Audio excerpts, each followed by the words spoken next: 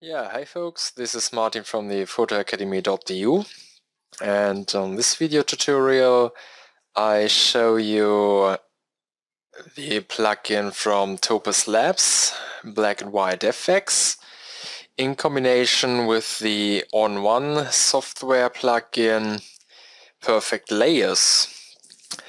And with this image here, this one I like to have in black and white.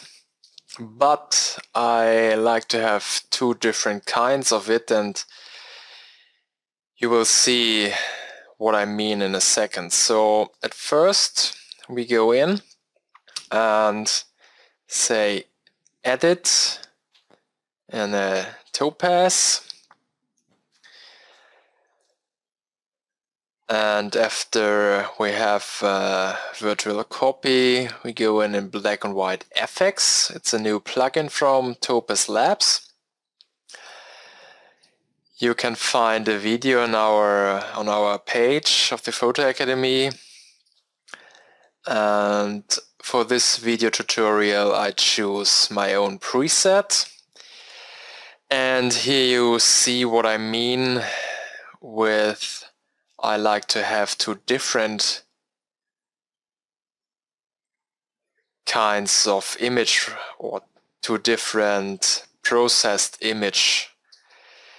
This graininess over here in the water, it's too much, it's too heavy for me, but I like all the details, the small details here on the stones and all the rocks and everything. I like the harsh contrast, but not in the water. And that issue I can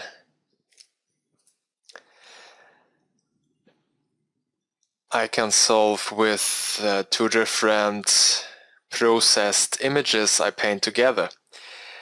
This is okay for this one. We click OK.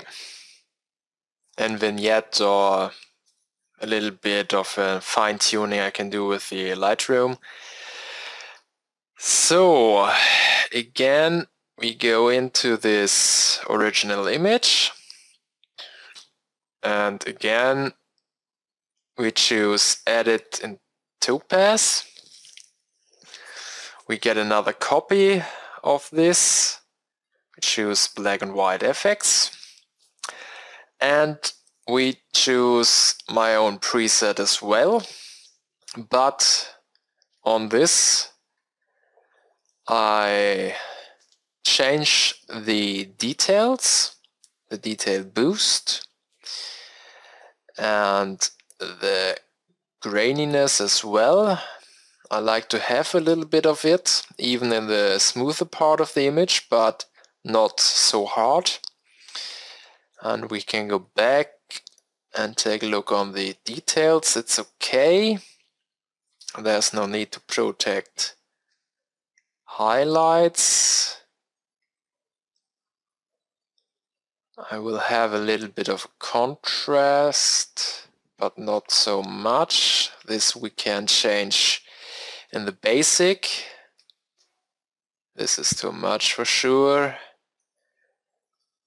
So a little bit of darkness. And there's no need to boost the blacks, but we can boost the white a little bit, but not so much. Just now I take a look on this area here while I boost the whites. Can go back with the protect, highlights a little bit, something like that. Yeah, this is okay, I think. Can go back with the darkness. Yeah, this will be okay for this image I like to have afterwards. So, and now we have two different black and whites. Here in the Lightroom, I select them both with the Control and click. And we go in the plugin extras and choose the onOne software Perfect Layers.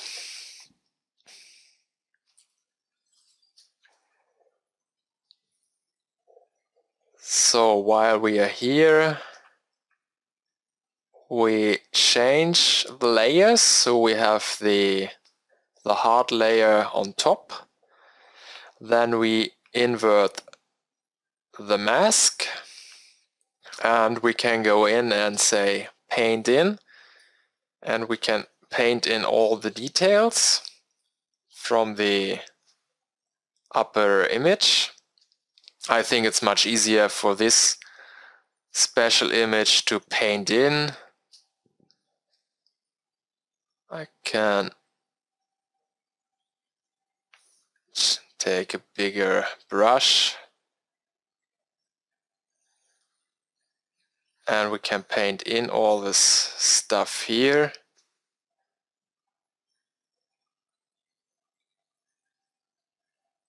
And it's so nice if you can edit in video after you shot it. So I take a little break for this video and paint a little bit more. Yeah, I painted all the areas with the 100% opacity, and now we can go down a little bit to paint some areas where we don't want to have a full opacity.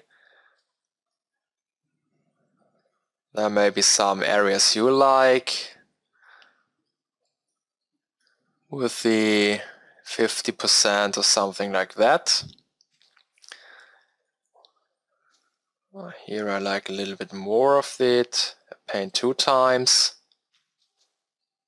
and same here on this too. I like to have it. And even areas which are hard on the edge from the sharpness and the blur in the water, and the blur is from a long time exposure. It's a 20-second exposure here from the Baltic Sea of Stockholm. So it's a little bit of fogginess in this water areas around the stones. I like to have it, but I like to see some more detail. So I go in and paint a little bit more of the details into the areas I like. And you can even go down with the opacity from the whole layer if you want to change this a little bit, to get back a little bit of the layer underneath. Yeah, you got the idea. You can take much more time to paint more exactly on this all areas. You like to have more detail, or you can change all the paintings by your taste, what you like for your special image. This is to show you what is possible. To the end, we can go in and say save. So we save this image to our Lightroom, and there we have PSD file from the perfect layers, and then you can go in and take a little bit of a vignette,